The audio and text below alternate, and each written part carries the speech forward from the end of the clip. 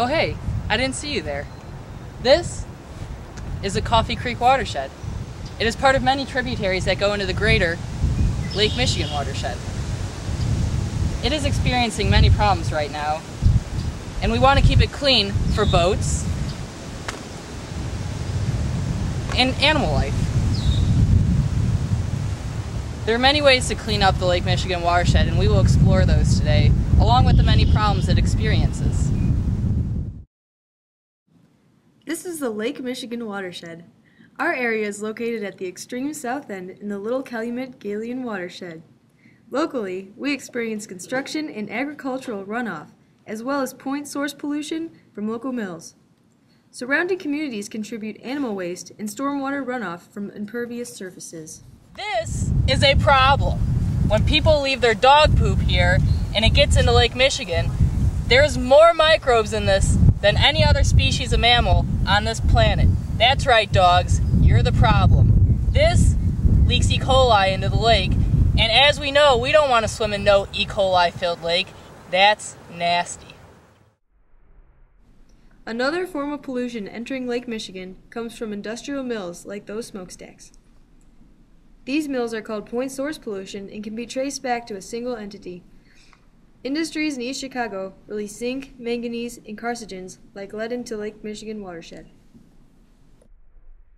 This is a stormwater drain. It collects lots of water from impervious surfaces. Water then takes with it the oil and other runoff from vehicles. That water then goes directly into Lake Michigan. That's a problem. Also, when there is large amounts of water, the sewers pour into the stormwater and then pour into Lake Michigan. That's right, sewers, the stuff you poop in. This is where water, along with bacteria, E. coli, and a lot of other stuff enter Lake Michigan. These are all non-point source pollution, like your dog poop that we picked up earlier. This is why you need to clean up after yourselves, because the water comes directly here out into Lake Michigan. It's from it. Just go, keep going. That creek that we just showed you flows into Lake Michigan, where Chesterton and surrounding communities get their drinking water. So stop polluting and do what you can to help the watershed. No. And then pet the dog.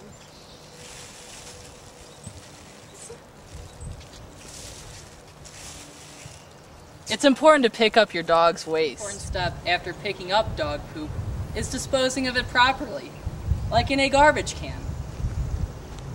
Say why. It is important because if you don't pick it up, it leaks into the watershed and eventually makes it to Lake Michigan. This is a silt fence. Silt fences are used in construction sites to slow down water, allowing sediment to settle and not enter the waterways. This is a good thing, done in subdivisions and other construction sites. This is another great idea. Construction sites use these to filter out cigarette butts and other litter from getting in the stormwater sewer. When there is lots of stormwater and the sanitation plant does not have the capacity to clean it all, sanitary and stormwater sewers merge to form combined sewer overflows, which cause human waste to flow directly into waterways. So when there are heavy rains, be conscious of your water usage at home to prevent combined sewer overflows. Simple measures like picking up dog waste and being considerate of water usage during rain events help keep our beautiful watershed healthy.